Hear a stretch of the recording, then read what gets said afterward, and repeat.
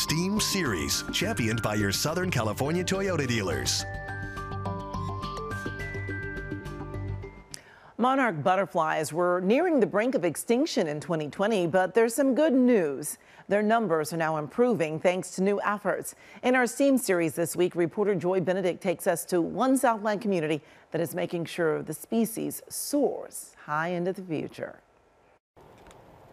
There's something in the air in the Hollywood Hills as the blooming is a beacon for the butterfly. 1, 2, 3. Something should be coming out of her. You saw the egg? Oh my God, yeah. The monarch butterflies are laying eggs and flying high, but it's not by accident or even by nature. It's a plan by this community as the monarch is on the endangered species list. We have one little guy left. Stephen Pine is raising his monarchs inside. They're beautiful insects, and we care about beautiful little insects. We don't want them to go extinct. He says when the Hollywood Knolls Garden Club started telling everyone about the need for milkweed to keep the butterflies alive, he got 2 small plants and ended up with 24 caterpillars. It looked like an alien takeover at one point when you had all of them just going to town on our plants. They literally chewed them to the nubs of the stalks. With the temperatures rising, he brought his tiny plants and tiny caterpillars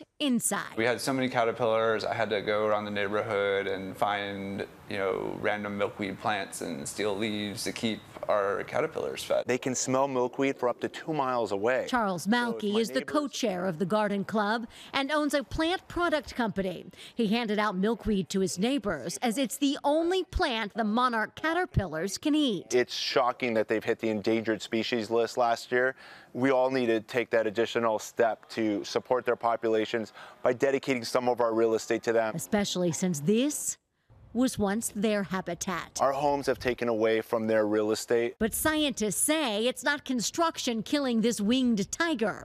It's the herbicide that kills the milkweed and the pesticide that stops the flight. How bad a shape are they in? It's been really bad. We probably have only about 1% of the monarchs that we would have seen 40 years ago. Dr. Jeff Holmquist is an ecologist at UCLA. He says we also can't rule out the effect of climate change. As the climate changes, we may start to have more of these mismatches between plants and the insects that depend on them. Butterflies migrate based on the temperature, but the warmth can be deceiving, allowing them to fly to their next location too soon. So they've left their coastal overwintering habitat, gone inland to find milkweed, and oops, little or no milkweed there. So that's a problem. Which gives this community just one more reason to plant it. This here is a seed pod, and you can see the beautiful seeds. And its beautiful friend, the orange and black banded fluttering staple of fall, which this community hopes will soar